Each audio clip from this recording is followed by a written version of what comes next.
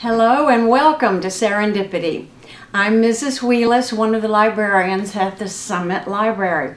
And I want to welcome you today and tell you that we're doing a program about Koko, the huge gorilla who learned to communicate with human beings by doing sign language. Her teacher was Dr. Francine Patterson.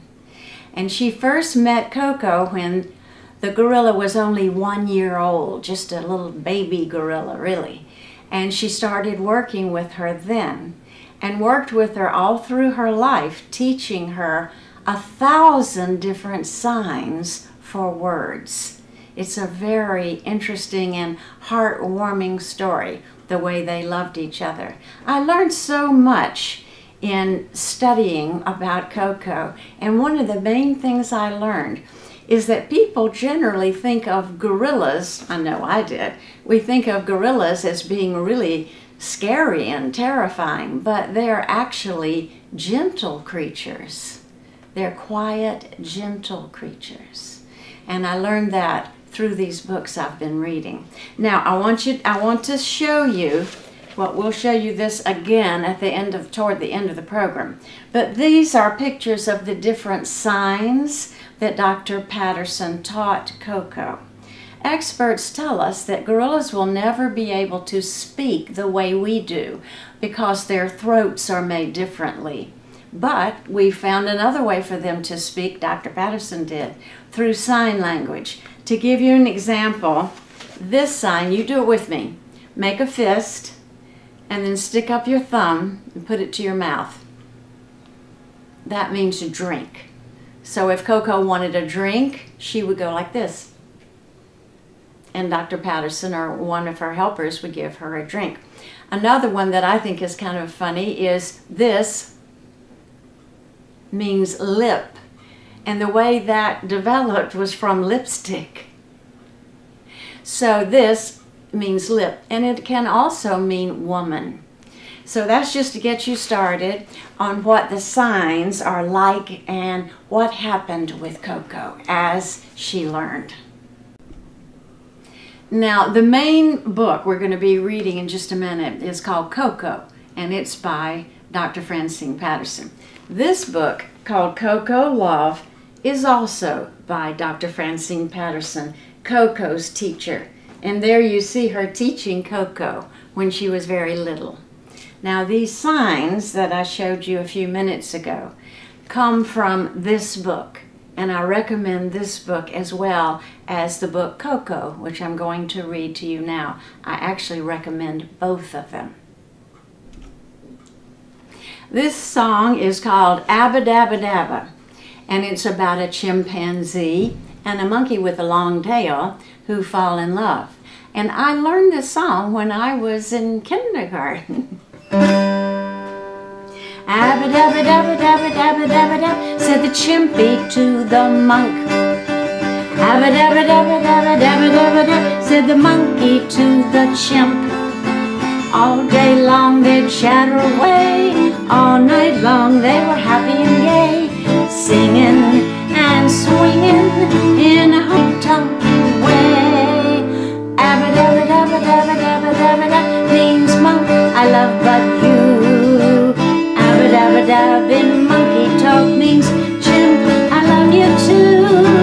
Then the big baboon one night in June, he married them and very soon they went to find their Abba dabba honeymoon. Abba dabba dabba dabba dabba dabba dabba, said the monkey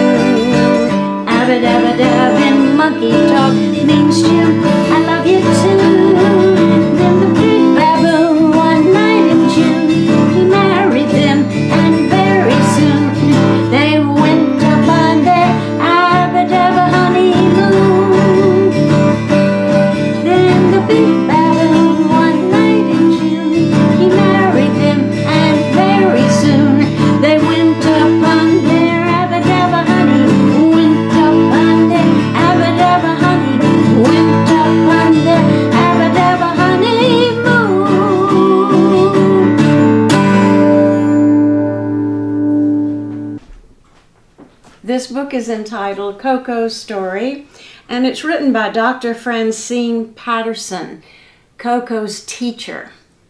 The photographs are by Dr. Ronald H. Cohn. Young Koko. Koko was born at the San Francisco Zoo on the 4th of July in 1971. She was named Hanabiko, a Japanese word meaning fireworks child, but everyone called her Koko. She was 3 months old when I first saw her, a tiny gorilla clinging to her mother's back. I asked the director of the zoo if I could try to teach her sign language. He said no. I didn't see her again for a whole year. I started visiting Koko then at the zoo every day. At first, I didn't think Koko liked me. She ignored me. She even bit me when I tried to pick her up. Slowly, though, because I never failed to come to see her every day, Koko began to trust me.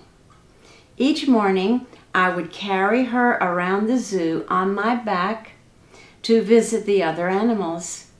When we passed the baby elephant, Koko would cling to me tightly, scared by the loud trumpeting noise the elephant made whenever we went near.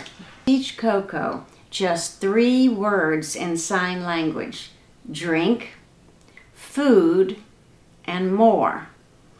I taught the zoo assistants who helped in the nursery to form the sign food with their hands. They used this sign whenever they gave Koko anything to eat. Drink, I signed each time I gave Koko her bottle. I formed her small hand into the sign for drink too. One morning, about a month after I began working with Koko, I was slicing fruit for her snack. Koko was watching me. Food, she signed. I couldn't believe my eyes. Food, she clearly signed again. Koko had communicated with me. I was so happy, and Koko could tell I was excited. She grabbed a bucket, plunked it over her head, and ran wildly all around the playroom.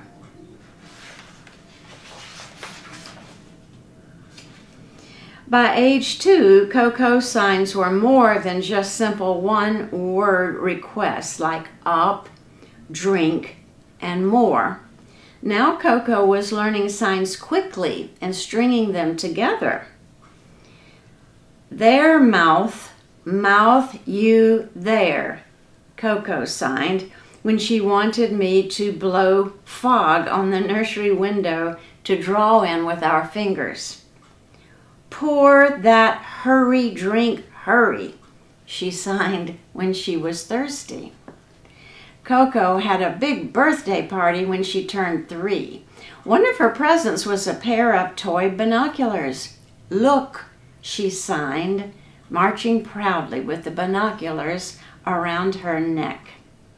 She carefully ate almost all of her birthday cake with a spoon. But when it came time for the last bite, Koko couldn't resist. She scooped the cake up with her hand and stuffed it into her mouth. Koko leaves the zoo. Koko was 3 when we decided to move to the grounds of Stanford University, where I was a graduate student. Here she would be able to meet with a young male gorilla from a nearby wildlife park. It was much quieter here than at the children's zoo. I hoped our new location would help Koko concentrate on her language lessons without any distractions. At first, Koko was like any frightened gorilla. She made angry display charges at the door of her trailer. Go home, she signed, wanting to get out. She didn't know yet that this new site for her trailer was home. It was a hard adjustment, but finally she adjusted to her new home at Stanford University. By the age of 5, Koko knew more than 200 words in sign. I recorded every sign that Koko used and even videotaped her actions so I could study her use of sign language later. The more signs Koko learned, the more she showed us her personality. She argued with me, displayed a very definite sense of humor, and expressed strong opinions. A visitor signed to Koko, "You have pretty eyes." Koko stroked her finger across her nose. That was the sign for false. Koko even used sign language to tell lies. Once I caught her poking the window screen of her trailer with a chopstick. "What are you doing?" I signed to her. Koko quickly put the chopstick in her mouth. "Mouth smoke," she answered with signs, pretending to be smoking the chopstick. One time I caught her chewing a crayon when she was supposed to be drawing a picture. "You're not eating that, are you?" I asked Koko. "Lip," she signed, and she quickly took the crayon out of her mouth and moved it across her lips like she was putting on lipstick. When Koko is very bad, she is sent to a corner in the trailer. "Stubborn devil," she signs to herself. She knows she has been naughty. But soon she turns around and signs, "Sorry, need hug." But Koko was often more playful than naughty, using sign language to let me know when she wanted to play a game. She signed time, quiet, chase. That meant she wanted to play hide and seek. "Koko, where are you?" I'd call out. I'd look in the oven and search through the cupboards. I would always act very surprised when she came out from where she was hiding. Koko used the signs she had learned to play jokes on people. One day, my friend Barbara saw Koko building a nest out of white towels. Koko signed, "That red." "You know better, Koko. What color is it?" "Red, red, red." Koko kept signing. Barbara gave up. She had thought Koko had learned the sign for white, but she saw Koko grinning. "Red," Koko signed again. Then Koko carefully picked a speck of lint off of one of the white towels. Koko held it up for Barbara to see. What color was it? Red. Koko and Michael. When Koko was 5 years old, I thought it was time to find a gorilla companion for her. One day I said to Koko, "A new baby is arriving." She was pleased by the idea of a baby. "Wrong, old," Koko signed to me when she first saw the frisky little gorilla. This playmate did not fit Koko's idea of a baby. The new gorilla was already more than 3 years old. He had been named King Kong. I changed his name to Michael because real gorillas do not act like King Kong in the movie. Real gorillas are usually very shy and gentle creatures. I wanted to teach a second gorilla sign language, and I also hoped that one day Koko and Michael would mate and have a baby gorilla. We started to teach Michael's sign language as soon as he came to live with us. Of course, he hasn't learned as many signs as Koko yet, but Michael is a good student. He often concentrates even longer on his lessons than Koko does. At first, Koko was very jealous of her new playmate. She signed Michael names and blamed him for things he hadn't done. She signed "stupid toilet," pointing to Michael. But Michael answered back, "stink bad squash gorilla." So in sign language, they're calling each other names.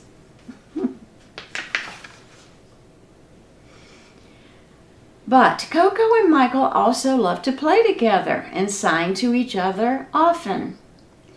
Koko signed "tickle, please," tapping her armpit. Michael would jump toward her to find a good spot to tickle. Then they would wrestle together. They banged on the walls, tumbled and kicked. It was rough, but it was still play. Koko and Michael loved to ride in my car at Stanford.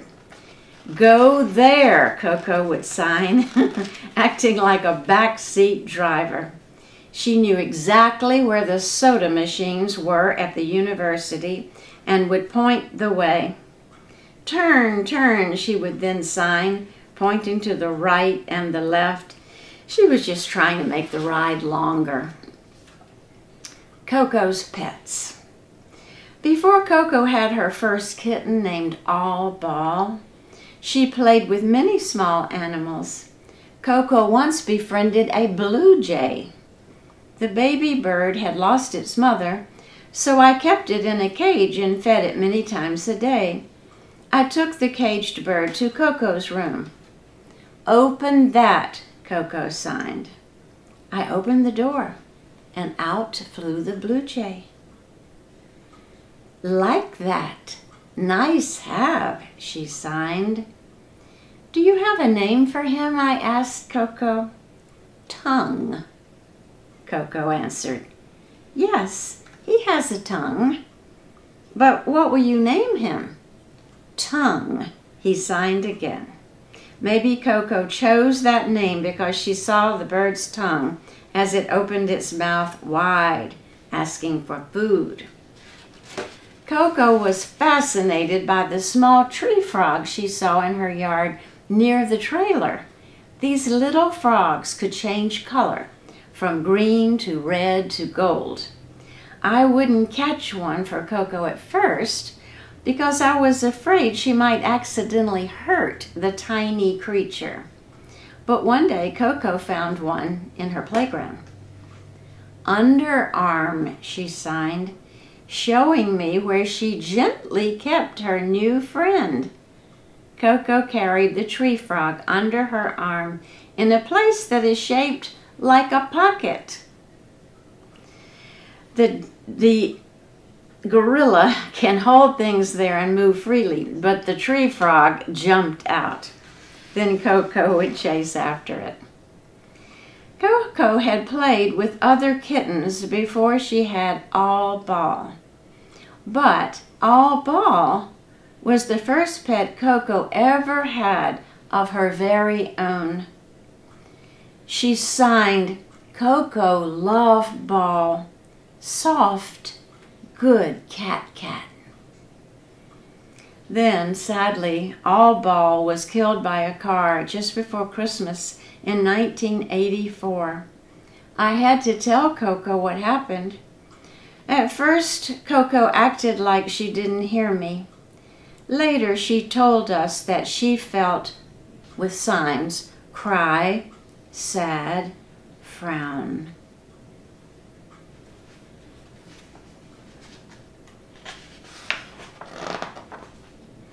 Michael also had a name for Koko's. Well, Koko got a new kitten, and she named the kitten Lipstick. Michael also had a name for Koko's new kitten, Banana. "My cat Red," Michael signed. He had been watching Koko and her new kitten, and he wanted a pet too. So Koko's second kitten was given to Michael. Koko finally chose another, a soft gray one. "Baby," she signed, "visit gorilla." "Have you thought of a name yet for the kitten?" I asked her. "That's Smoke," she signed. "Smoke, Smoke," she answered. The kitten was a smoky gray, so we named her Smokey.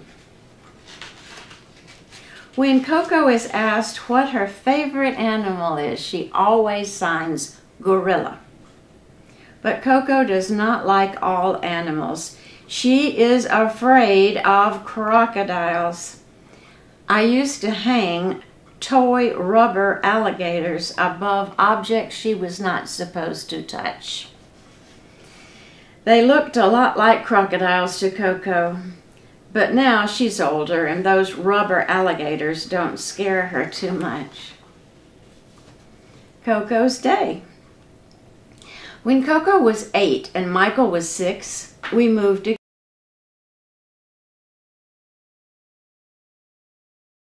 again. Now we live in a forested area in Woodside, California, where there is more room for both gorillas to play outside. Koko and Michael still live in a big trailer, but now they have their own bedrooms and their own kitchens. Koko wakes up by 8:30 every morning. Breakfast is usually cereal with milk and fruit. On most days she has sign language lessons from 9 to 10 with her teacher. Koko now knows more than 500 signs. 2 signs she is learning now are forget and what for. She also knows signs that stand for airplane, belly button, boring, and surprise.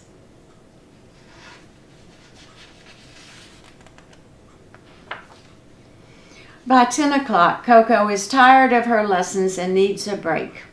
She signs, "Have Mike in." So Koko and Michael play together for about an hour.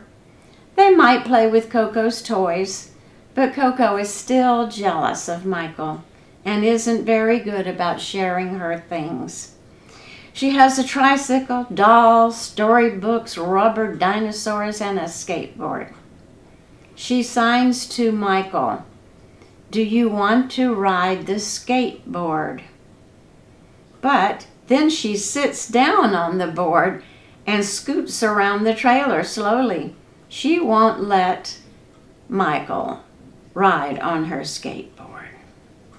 At 11 o'clock, it's time to get back to work. Koko has reading lessons on many mornings. Koko and Michael also take tests. They make mistakes, but some mistakes don't seem like wrong answers to a gorilla. One test question asks Koko to point to 2 things that are good to eat. Koko saw pictures of a block, an apple, a flower, a shoe, and an ice cream sundae. Koko pointed to the apple and the flower, of course. Sometimes Koko thinks she is being funny when she makes a mistake on purpose. She points to a picture of a bird's eye and signs nose. Then she grabs a toy key, places it on her head, and says, "Hat," signs Koko. Then she laughs and marches around the playroom, waving her hands and grinning. She can be a very silly gorilla. At noon, Koko has lunch, juice, fresh vegetables, and soybean cake or another protein. "Can you say a long sentence about lunch?" I ask her. She signs, "Love lunch, eat, taste it meat." Late in the afternoon, she has a snack. Both Koko and Michael like peanut butter and fruit sandwiches. One afternoon, a scientist who studies wild chimpanzees came to see Koko. I asked Koko, "Do you like people to stand up or sit down when they are with you?" She signed down. Koko likes quiet friends and is especially gentle with babies and older people. When she meets people for the first time, she gives them the blow test by blowing into their faces. Then she uses the sign she knows to find out more about them. Koko likes to take photographs and will sometimes hold my friend Ron's camera if he lets her. Love camera, she signs. Dinner time is around 4:30 and the meal is always fresh vegetables. If she sees mushrooms or radishes on her plate, dirty stink, she signs. She will not eat them. Before bed, Koko goes off by herself for quiet time. Sometimes she looks through a stack of her favorite letters from children. Or Koko might play a scary game with her dolls and a dinosaur. Koko likes to look through her picture books too, or play with Smokey. She brushes Smokey just the way I brush Koko. She keeps her little kitten very clean. At 7 o'clock, it's time for Koko and Michael to get ready for bed. I take care of Koko while my friend takes care of Michael. Every night, Koko builds a nest just as gorillas do in the wild. She makes her bed by piling blankets, towels, old clothes, and rugs into a circular nest on top of a flat tire. Brush teeth, Koko signs. I brush her back teeth, but Koko can brush her front teeth by herself. I rub the leathery palms of her hands and feet with baby oil. That way they stay smooth and soft. Tickle there, Koko signs after the tooth brushing. Koko, you know it's time for bed, I tell her. That red, she signs, pointing to my shirt. Koko is trying hard to change the subject, but now it's past her bedtime. Good night, Koko, I sign, and tiptoe out of the room. I go back to my own trailer, but Koko and Michael know that I'm nearby and that I will always be there if they need me. Now, in the epilogue, Dr. Francine Patterson says that she hopes one day they may be able to move to Hawaii because that's a tropical island and it is the kind of environment that lowland gorillas grow up in, and she thinks it will be more natural for them. So that's something that they think about for the future. And that is the story, Koko's story. Cats can purr, but they're not perfect. Dogs have paws, they're not flawless. Rabbits have fur, but go no further. Nobody's got it all. Cows can moo, but can't dance to the music. Sheep can baa, but can't twirl a baton. Horses can run, but let me run this by you. Nobody's got it all. When you feel cracked, just can't beat the competition. Don't give up, you'll succeed on one condition. Believe in yourself, know this admonition. Nobody's got it all. Turkeys can gobble, forget about the IQ. Ducks can wobble, because their feet are just two. Hens can squabble, not much else to do. Nobody's got it all. Do dogs have it all? Nobody. Do frogs have it all? Nobody. Do hogs have it all? Nobody. Nobody's got it all. So don't you sweat if your team has no power. Don't you fret if your minute waltz takes an hour. You'll succeed yet, you'll blossom like a flower. But nobody's got it all. Nobody. I said nobody. I said nobody. everybody. I mean, nobody's got it all.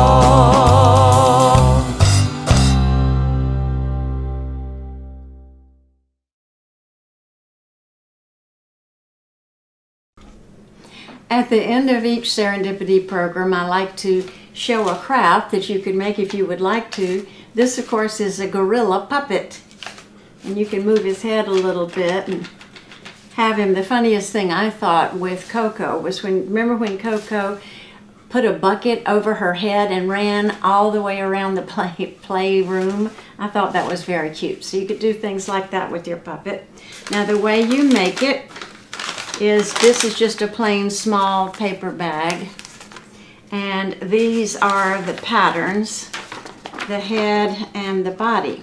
Now, if you want, you can draw your own gorilla. You don't have to have these patterns. But if you want the patterns, what you can do is get your mom or dad to Google www.dancingcrayon.com. That's www.dancingcrayon.com. Or we can make some copies for you and have them there at the library. And then what you do is take the copies, color them however you want to color them, cut them out, and then glue them onto the little paper bag. And that's how you make a Koko puppet, we'll call it. Now, next week, next Thursday, we're going to have a program called Unlikely Friendships. And this is the most interesting book because the friendships are so unusual. One of my favorites is The Seeing Eye Cat and the Blind Dog. I've never heard of a seeing eye cat.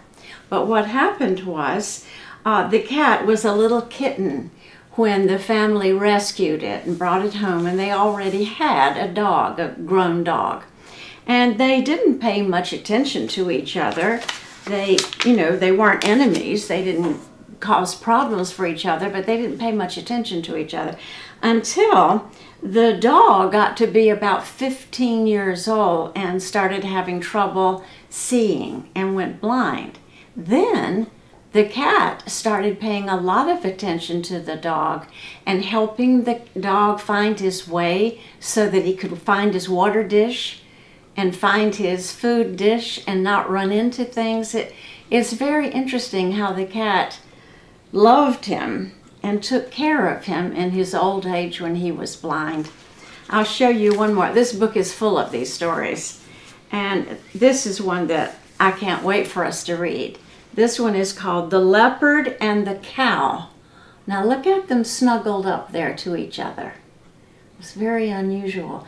This book is full of those kinds of strange friendships, and that's what we'll be talking about next week. I hope you tune in then. Thanks for listening.